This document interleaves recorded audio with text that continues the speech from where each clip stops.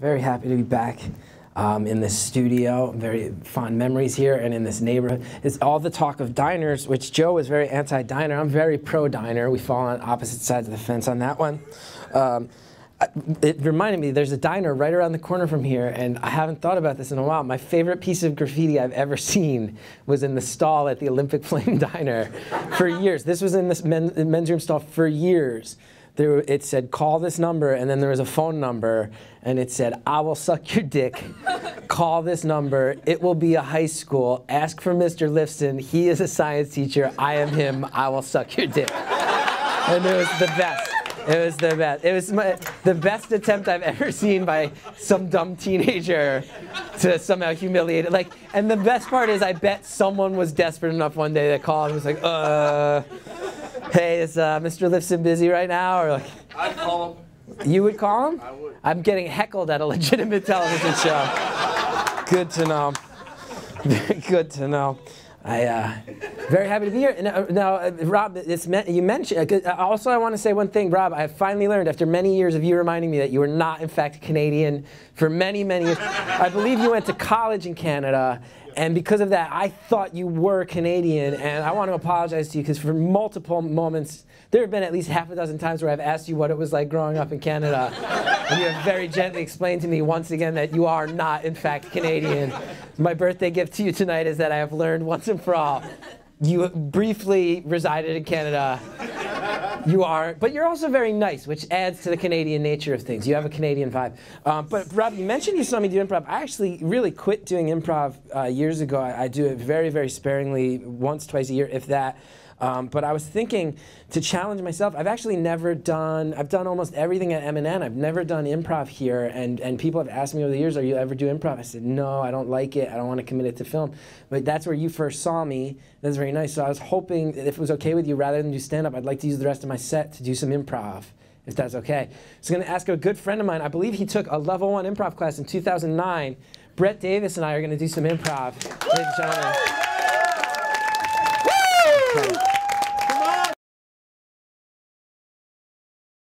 Improv energy. Yes, and? Yeah. So Brett and I have not talked about this. This is not a joke at all. It's completely made up, right on the scene. You won't believe your eyes. Don't ask us afterwards if we wrote it, because we didn't. I bet we have maybe 5 minutes left, if that. Rob, as the birthday boy, can we have a suggestion? What would you like to see your birthday improv be about? Tire swing. A tire swing. I heard tire swing. I heard tire swing. Thank you. Tire swing. Say, are these tires that are out here, are they just for free? Are they like kind of ripped or anything, or are you selling them? No, those are free tires. I'm giving those away. As long as you don't ask me why I have them or why I'm giving them away, then you can have them. And then they're your problem. And then the curse is attached to you. Nah. Hey, I don't want to make you feel uncomfortable, but you mentioned the curse. I took things a little bit too far. I'm not. You know what? I'm not going to ask you what the curse is. I'm just going to say that you said it, and then I'm going to continue to ask questions about these tires. Yeah. And you know, if that leads to more information, because you seem to volunteer that first part real fast. I got a real motor mouth, you know? Okay. I need to learn when to take my foot off the gas when it comes to talking, because I didn't want you to know that at all. These are great tires, quality tires. They'll get you through the snow. I'm not going to lie. The cat's out of the bag. They are cursed. I'd rather not say how. I'll tell you that I once also came into possession of them for free. That is part of it. It's a little bit like The Ring. You know The Ring? The videotape? No, I know the magazine, the boxing magazine. Yeah. Yeah. List the different weight classes, different matches, recaps, weight classes, who's coming on. Yeah, is that movie so you know about the boxing magazine?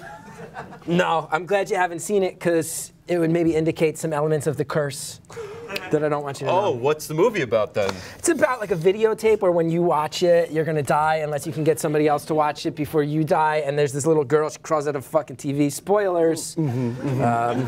So basically, yeah, it's like that. Like, it's funny you mentioned little girl, because I was actually going to take one of these tires and make a tire swing for my... Yeah, she'll die. If you did that with one of these tires, she'll die. If you try to have fun with these tires. The whole curse is like if you put these on your car, you'll die unless you can get them onto somebody else's car before you die. I've almost died so many times since I got these tires, and if you put them on your car, then you'll die unless you can get somebody to take them off your hands. It's a whole thing. I shouldn't be saying any of this. Trust me, I do these Craigslist things all the time. Yeah. And people are just sometimes dishonest, and you get home and you got a lemon or something, you know. Yeah. But no, I'm not lying. I'm not. There's being 5 dishonest. tires here. Oh yeah. So presumably, only 4 of them were on a car. Yeah. And who knows if they were all cursed. Yeah. So with some certainty, you could say maybe these aren't all a cursed set. Maybe it's just like one or two. It's a fair question. Fair question. I'll never know. I came into them as in possession of a set. If somebody was to split them up, give them to 5 people and see which individual became cursed, or if all 5 individuals became cursed, that would be up to them. What I can say right here, right now, not worrying about the future, not worrying about the past, is that I'm fucked. And I'm fucked bad. And the only other thing I can say is that I think these would look great on your car. I can also say that. Looking at this automobile. Do they got any rips in them or anything? No rips, no tears. They're great in the snow. You don't have to put chains, all-wheel drive, off-wheel drive. I've driven these things up mountains. I've driven these things I've driven these things through shallow bodies of water. Wait, you drove cursed tires on up a mountain? Sometimes, to be fair, I didn't necessarily drive. Sometimes the car takes you places. That's part of the curse, is that the tires can overtake any automobile and put you in situations that are truly death-inducing unless you happen to make them death-defying. A lot of times you'll go to open the door and the lock will just start fucking with you, going up and down on its own. This thing once drove me into a functioning circus, into the middle of a lion act. Through the cage, the people fled, the lion tamers fled, the lions surrounded me. Oh, my the lions kid attacked loves me the through circus. the car. My kid loves the circus. Yeah. That being said, really great traction, fantastic traction.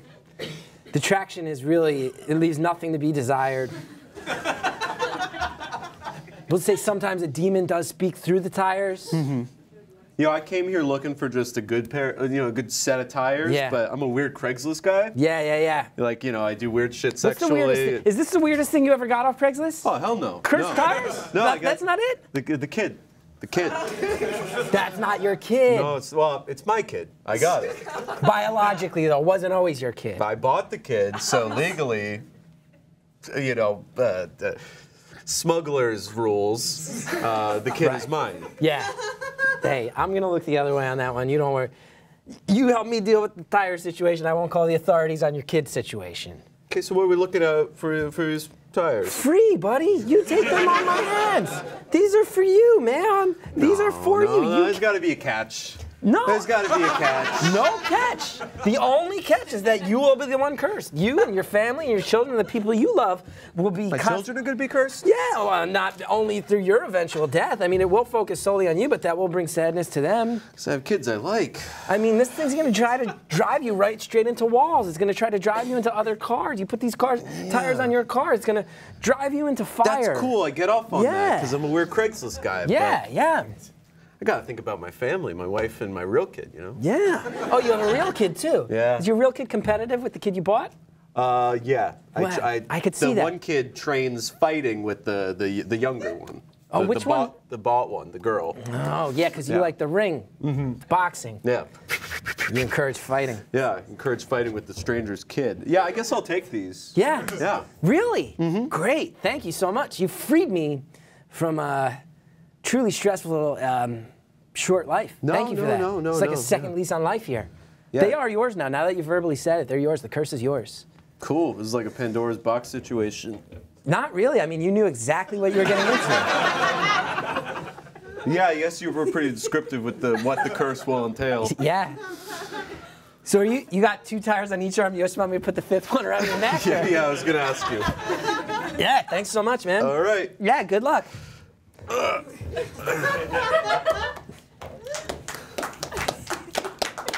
Hey, what are you doing now?